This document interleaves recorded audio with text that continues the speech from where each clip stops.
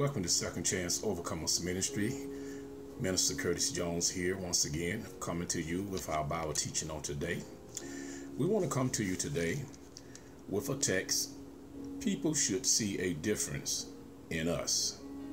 People should see a difference in us. Let us pray. Father God, thank you so much for another opportunity to come together with your people, your beloved, Father, and just minister your word, Father God. We thank you for the Holy Spirit, which is the one who teaches me and helps me, Father God. Give me understanding and knowledge, Father, to be able to teach your word. And God, we pray, God, for those that are listening, that they will receive your word with open hearts, Father God. And in the name of Jesus, we just pray, God, that your word will be a blessing to them. We give you all the glory and honor and praise, Father God, for everyone that's watching on YouTube and Facebook. In Jesus' name, amen. We will be coming from the book of Romans chapter 8, and we're going to start reading from verse 1. And it starts as, "There is therefore no condemnation to them which are in Christ Jesus, who walk not after the flesh, but after the Spirit." Okay, now let's look at verse 5.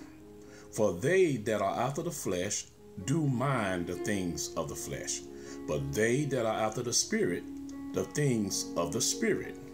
Let's look at verse 7.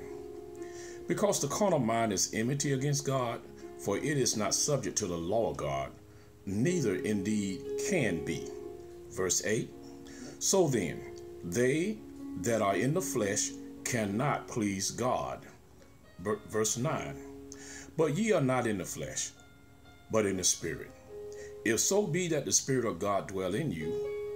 Now if any man have not the Spirit of Christ, he is none of his." Okay, that was verse 10. Verse 10 here. "And if Christ be in you, the body is dead because of sin, but the Spirit is life because of righteousness." Now let's look over at verse 12. Move on down to verse 12.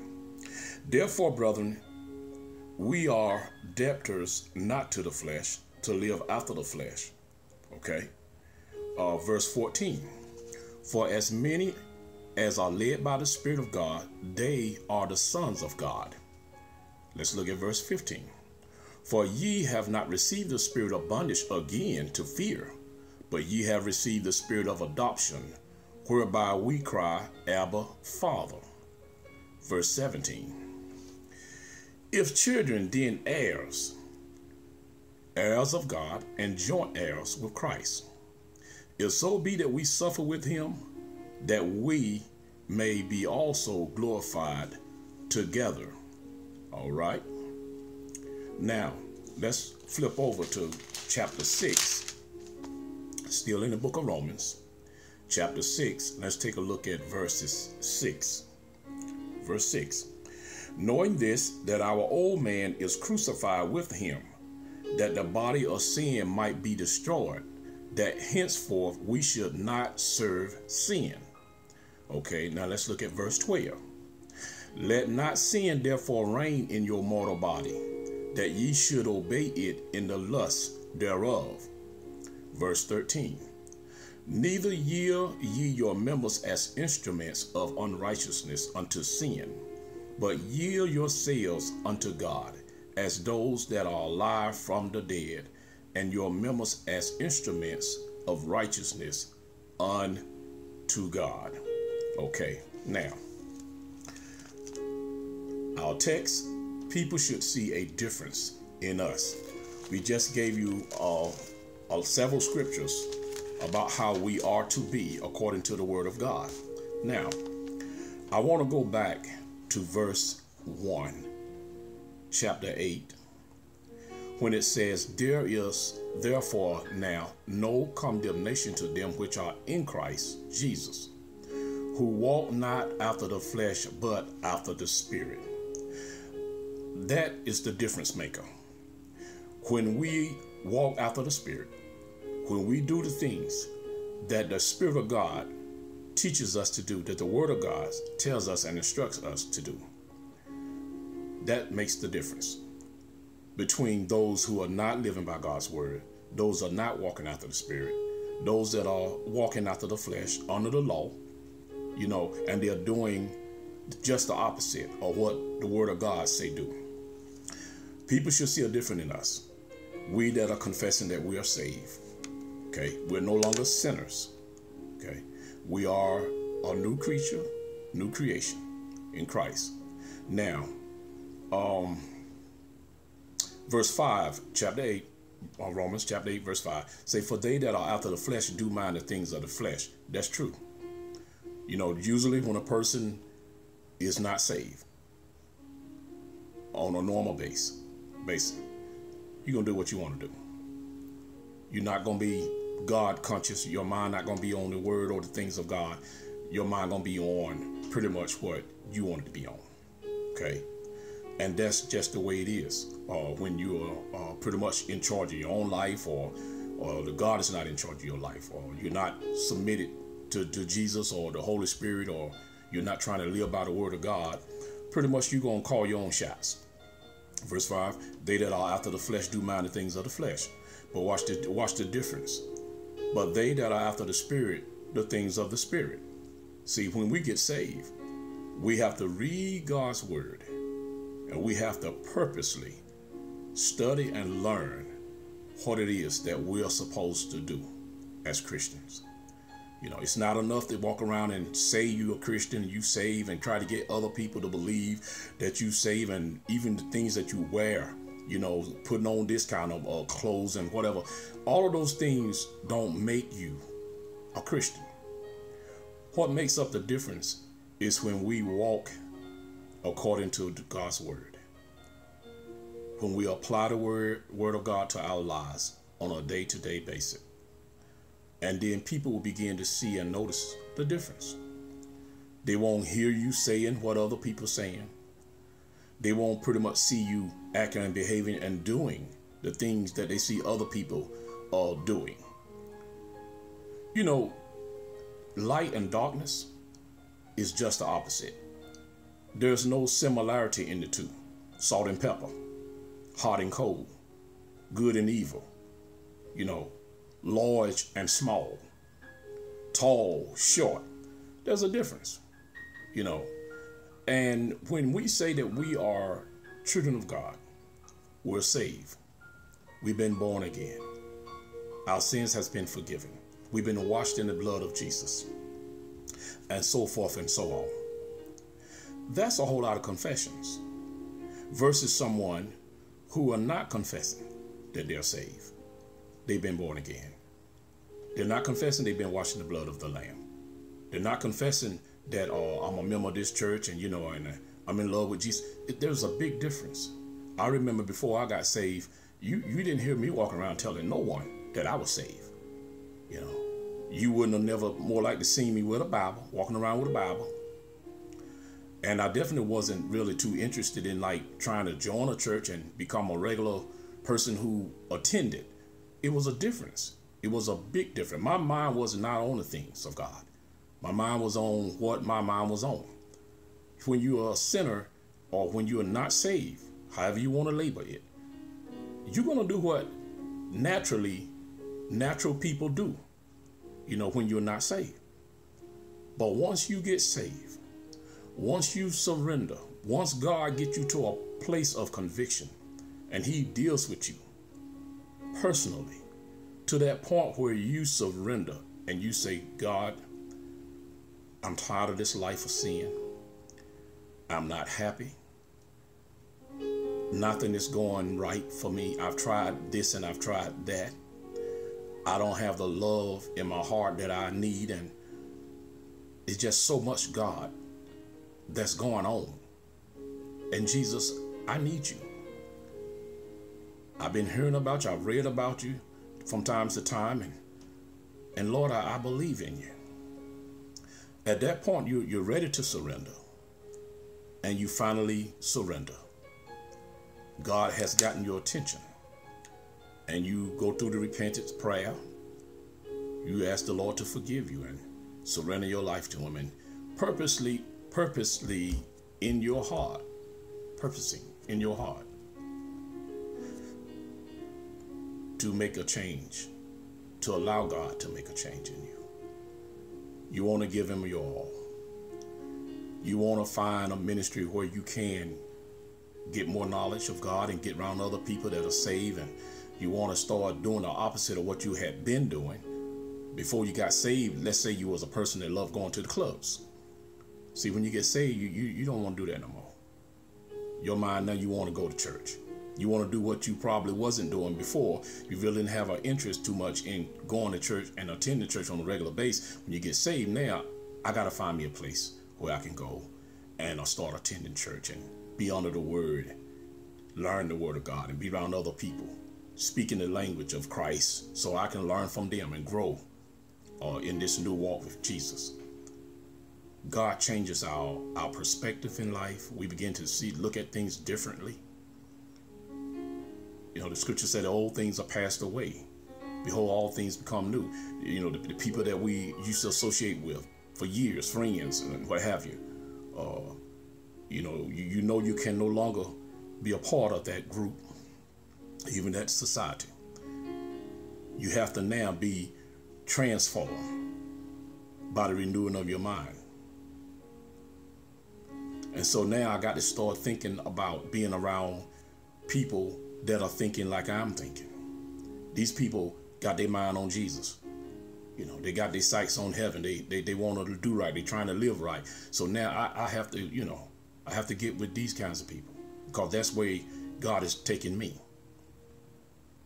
And then once you get into this life, you stick with it, stay with it.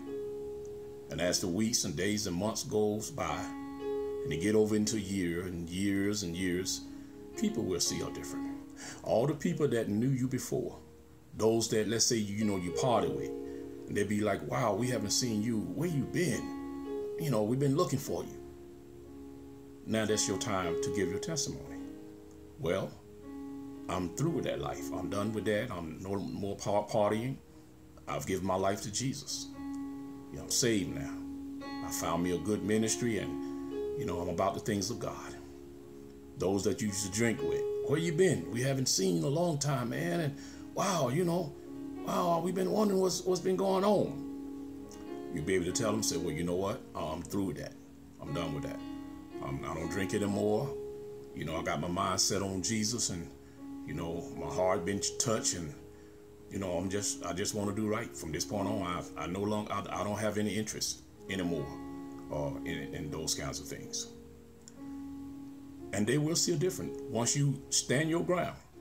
I don't care how many times someone may come back, or, you know, the enemy may send someone your way to test you, to try you. Come on, man, you know, go. You know you want to take a drink, you know, come on now. But you stand your ground. Because at that point, you're on that rock. You're on that solid rock. You're standing with Jesus. You're standing in faith in him. And Jesus told Peter, he said, upon this rock, which is the confession that Peter made when Jesus said, who do men say that I am? You know, and Peter went on and said, well, thou art the Christ, the Son of the living God. And Jesus told Peter, said, my Father revealed that was not, given to you of man, but God revealed that to you. My Father revealed that to you. And Jesus told Peter, said, upon this rock, I will build my church, and the gates of hell will not prevail against it. Our faith, once it's strong enough, it will become unbreakable and unshakable. Once we become fully persuaded about who we are, whose we are, about Jesus, the one who died for us, the one who paid the price and made it all possible for us to be saved, no one will be able to talk you out of your faith. As Romans 1 says, there is therefore no condemnation to them which are in Christ Jesus, who walk not after the flesh, but after the Spirit. See, even though people can come back and try to bring up things that you may have did or may have done before you got saved, once you surrender and give your life to Jesus, they cannot condemn you with the past, those old things, those old sins. There's no more condemnation. You don't have to feel guilty anymore. Why? Because the Word of God let us know that once we repent and confess our sins to God, as far as the east is from the west, God will cast it from his remembrance. He will not bring it up ever again. We have been forgiven, washed through the blood of the Lamb. What an awesome blessing of God that he has set up for everyone who wants to be forgiven. So it doesn't matter what the enemy tries to do to cause us to not truly believe that we've been saved and God has forgiven us and that we can live a better life and a new life. We don't have to even listen to that. We don't have to be entertained by that. Stand on the rock. Stand on your faith in who Jesus is, just like Peter did. Okay. Now, when we wasn't saved, we was under the law of sin and death. Verse 3, for what the law could not do, in that it was weak through the flesh, this is what God did. God sending his own son in the likeness of sinful flesh. And for sin, he condemned sin in the flesh. When he was on the cross, he had taken on the sins of the world. He died for you and I. He took on our sins so we can put on his righteousness. Now we have been made righteous through Jesus Christ. Verse 4, that the righteousness of the law might be fulfilled in us who walk not after the flesh, but after the Spirit. And clearly verse 5 said, for they that are after the flesh do mind the things of the flesh, but they that are after the Spirit, the things of the Spirit. And verse 6 said, for to be carnally minded is death, but to be spiritually minded is life and peace. Now, once again, changing our mindsets, not dwelling on our past, not allowing anyone or even yourself, to punish you or to just keep bringing accusations towards you about the sins you may have committed before you got saved. The will of God is that once we give our lives to him, once we accept Jesus Christ into our heart as our Lord and Savior, he wants us to walk in peace. He wants us to learn how to walk in love. It doesn't matter, even if someone may have hurt us before we got saved or whatever, said things about us, terrible things about us, we got to forgive them. And it's going to take love to do it. It's going to take the love of God to be able to forgive people. We have to let it go, and move on, move forward in the things of God. That's how people would begin to notice the difference in you. You could have been the meanest person there ever have been. But once Jesus Christ comes in, and once we surrender ourselves to him, the Lord God will set us free. Because meanness and hatred and all those kinds of things, those are not natural things. Those are spiritual things, strongholds. And the enemy has that influence and that power over people, over the mind of people. He can cause one to do all kinds of things that is not of God. But once we get saved and we receive the Holy Spirit, which is the Spirit of love, which is the Spirit of God, the Holy Spirit is the game changer, if you will. He is the difference maker. For the Bible let us know that the love of God has been shed abroad in our hearts by the Holy Ghost. The Holy Ghost will just continue to just fill us with the love of God. He will teach us and help us to be able to love like we have never loved before. And as we get more into worshiping and praising God and praying to God and fellowshipping with other saints of God and being into the services where, we just experiencing the presence of God like never before, that's when you will begin to experience joy. Joy, unspeakable joy. Joy that you will never forget. You will come to a place where you will just love praising God, testifying, standing up and begin to just share with people the things that God is doing, and you look back and see where he had brought you from, oh yeah, you're going to see a difference in your own life. Not only will others be able to see a difference in you, you will see a difference in you. God is just that good. He changes us so good that we sees a difference. That's awesome.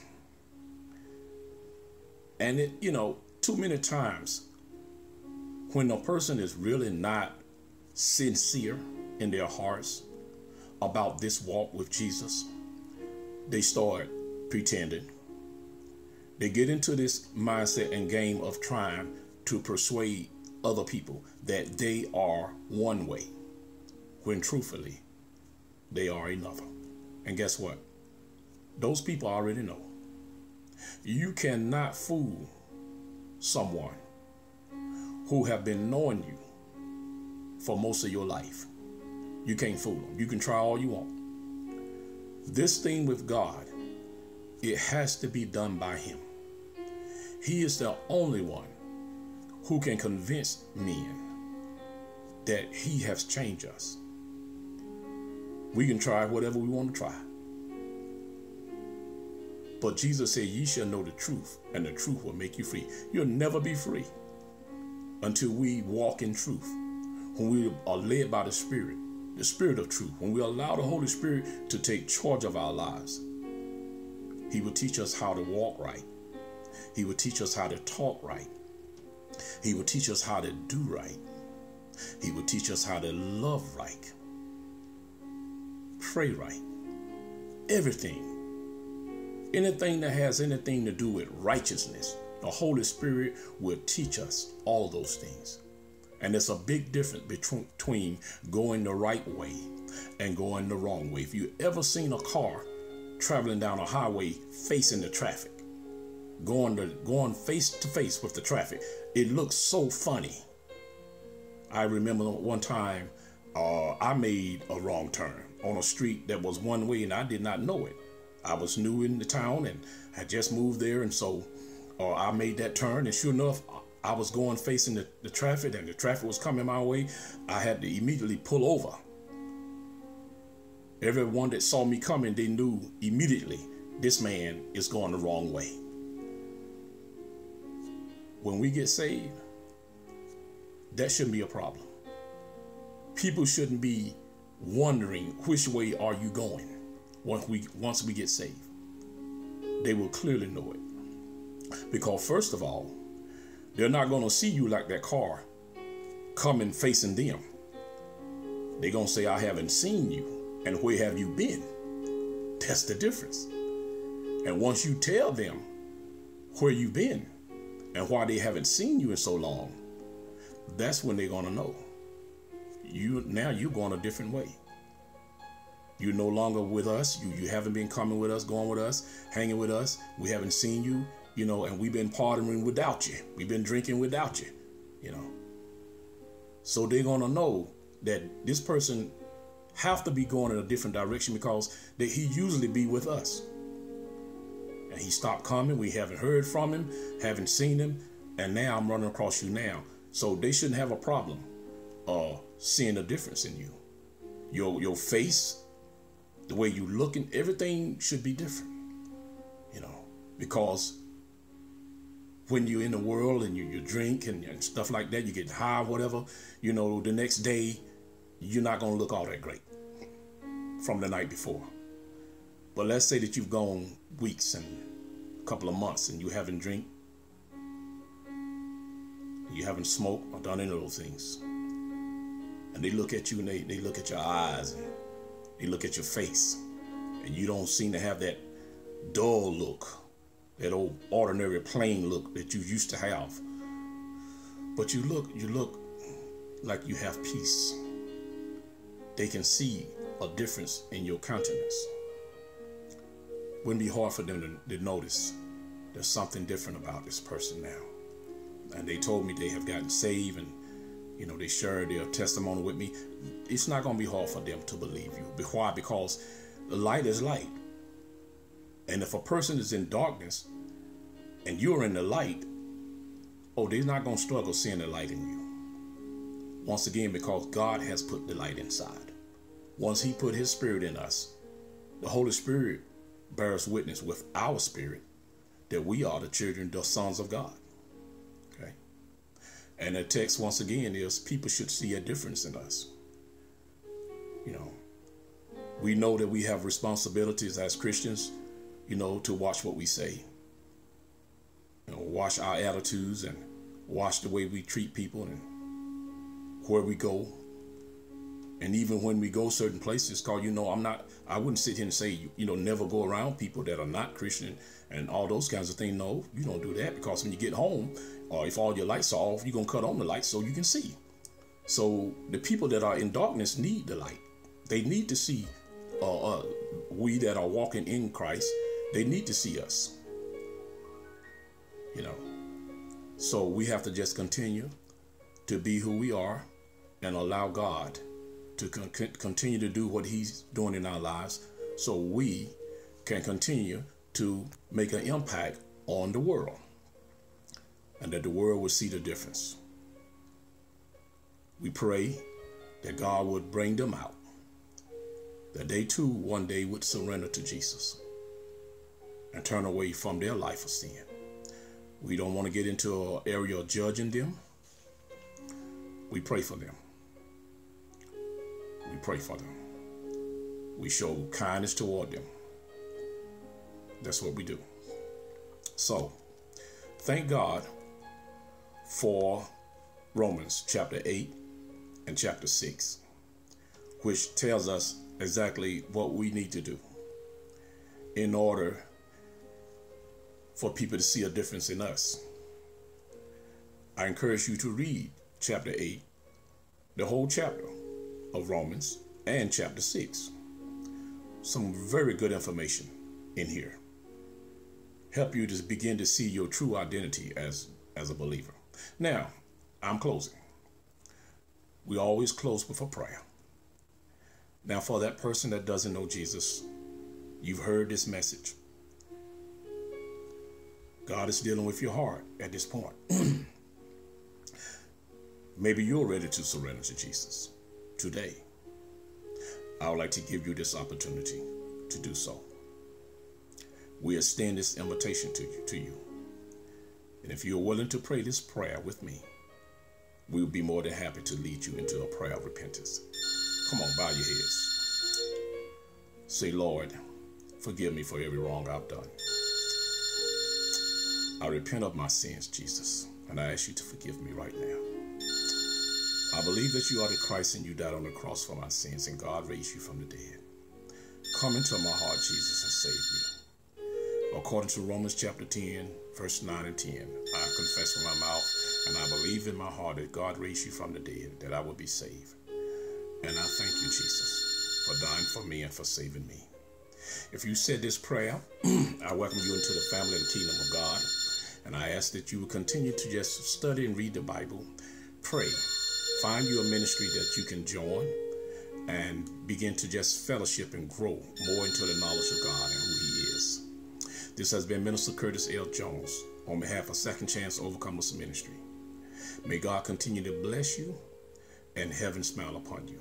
Always remember, God is a God of his second chance. God bless you, and we love you.